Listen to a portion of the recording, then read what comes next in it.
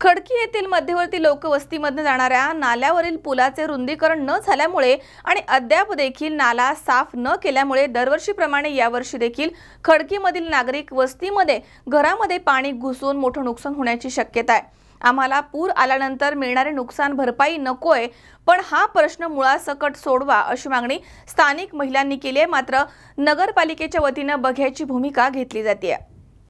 खडकी येथील मध्यवर्ती लोकवस्तीमधून जाणाऱ्या नाल्यावरील पुलाचे रुंदीकरण न झाल्यामुळे आणि अद्यापही नाला साफ न केल्यामुळे दरवर्षीप्रमाणे यावर्षी देखील खडकीमधील नागरी वस्तीच्या घरांमध्ये पुन्हा पाणी घुसून मोठं नुकसान होण्याची दाट शक्यता आहे। खडकी ते मध्यवर्ती लोकवस्तीमधून पाटबंधारे विभागाचा नाला गेला आहे।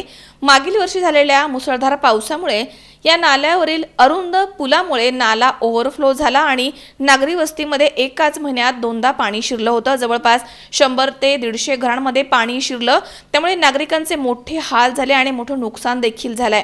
यावेळेस नगराध्यक्ष, मुख्याधिकारी, अनेक नेत्यांनी पूरजन्य भागांची पाहणी करून नागरिकांना दिलासा देण्याचं काम केलं होतं। यावरती कायमस्वरूपी तोडगा काढण्याचं आश्वासन देखील देण्यात आलं होतं। मात्र 2 वर्ष उलटून देखील अद्यापर्यंत यावरती कुठल्याही प्रकारचा तोडगा निघाला नाहीये।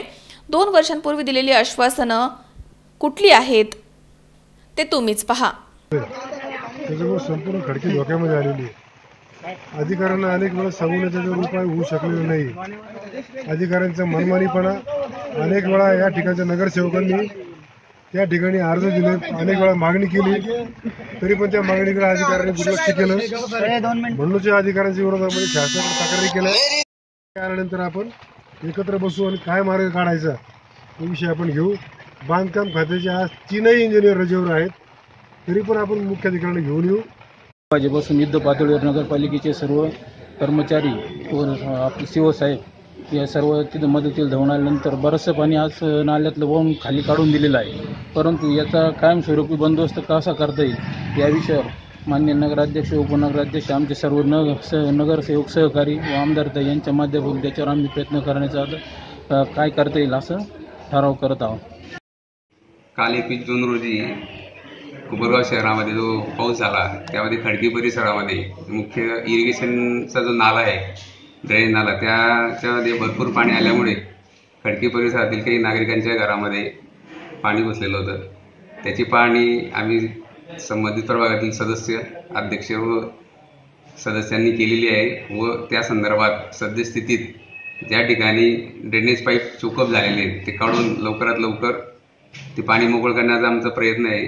JCBने नाले चोकअप ते साफ करणार आहे आणि या संदर्भात इरिगेशन विभागाशी संपर्क साधून कायमस्वरूपी पर्याय कसा काढता येईल या संदर्भात नाला ट्रेंचिंग वगैरे करून त्याच्या संदर्भात डिटेल प्रस्ताव करून माननीय आमदार महोदय व अध्यक्ष यांच्या मदतीने शासनाकडे याच्या संदर्भात निधी मागणी करून लवकरात लवकर या संदर्भात आम्ही नियोजन करणार आहोत। सदर ओढ्यावरील पूल हा बांधण्यासाठी सिमेंट पाईप, नळ्या वापरल्या असून नळ्यांमध्ये पावसाळ्यामध्ये पाण्याबरोबर वाहून येणारी घाण, पालापाचोळा, काट्या अडकल्या जातात आणि त्यामुळे पाण्याला थोप बसून सदर पाणी येथील राहणाऱ्या नागरिकांच्या घरामध्ये घुसतंय।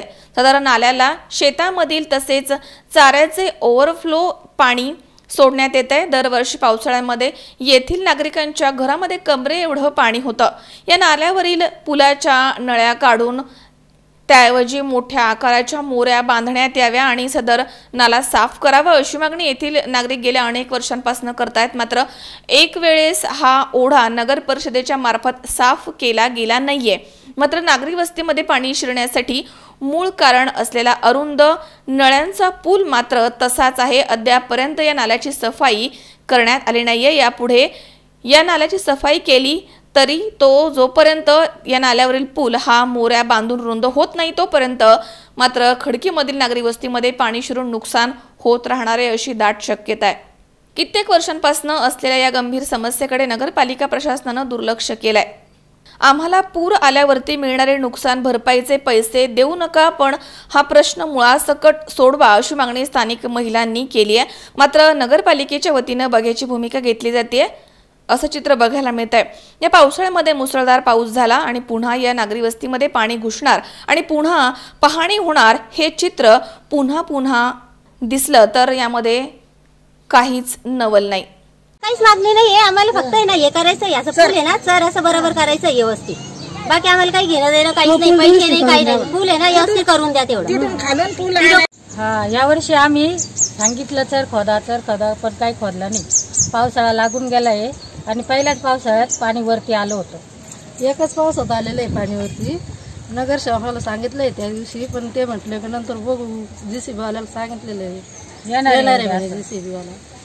2 साल हो गए जब से खोदे नहीं उन्होंने, 2 साल के बाद खोद रहे कुछ नहीं, तो पहले खोदे थे एक टाइम, जब से खोदे नहीं. 2 साल नहीं 3 साल होते आए, हमने कुछ करे बस नहीं, वो बोलते आते जाते हैं कुछ कर रहे नहीं, घर में पानी घुस जाता पूरा, और चक्कर मारते हैं, जिसको जो का वो देते हैं, जिसको नहीं मिलता उसको मिल जाता, देता उसको नहीं खोदने का.